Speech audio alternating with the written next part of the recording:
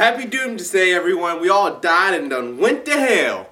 Yeah! That's right, we're all dead. The zombie apocalypse has started. Get your chainsaws and guns ready. I know I've been ready for a while, playing, as much, zombie wars and, getting ready with The Walking Dead. Because, I'm ready to go to war. Let's do this! I'm gonna fucking zombie up in the ass! Now, I know what you guys are thinking. It's been a while since I made a video, but I felt like it was time for me to make my return and tell you what's been on my mind about Doomsday.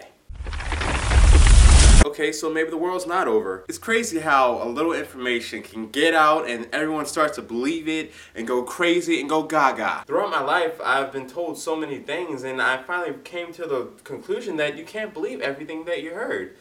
I mean, you really might get disappointed in the results. This is Kirkpatrick with NBC News special report. They are stating that apparently there will be free fried chicken for a whole year at KFC. Bitch! The fuck you call me? Mine. Get the fuck you call me? Back to you, Stan. Back to you. And see, that's the last goddamn time KFC gets my salt, pepper, and ketchup. Fuck them. Hope they get ran over. Even my own cousin thought that the world was gonna be over. Girl, I done heard. I'm about to get my G-Kid on right now. Shit. Oh shit. Oh god. Girl, I think I done rubbed in my toe.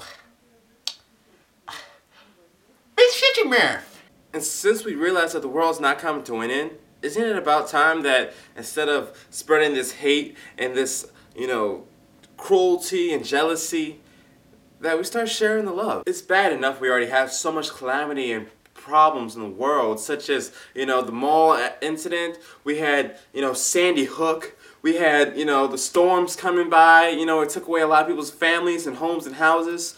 And wouldn't you agree that it's about time that we change things up and make this world a better place finally? I mean, we're always the ones to say, oh my God, we're having problems. Well, the only way we're going to resolve these problems is with love. In the comment section below, do me a favor. Leave a nice comment saying something nice about anything. Doesn't matter what it is or who it is. Just leave a nice comment saying, I love this person because I love you guys because you're so sweet. I love Mike because he's so adorable. I love blah blah blah because it doesn't matter. Just write down what you love and why you love it. That's all I want to see. Okay? Please, no arguments, no fighting. Be honest. Tell me something you love and why you love it.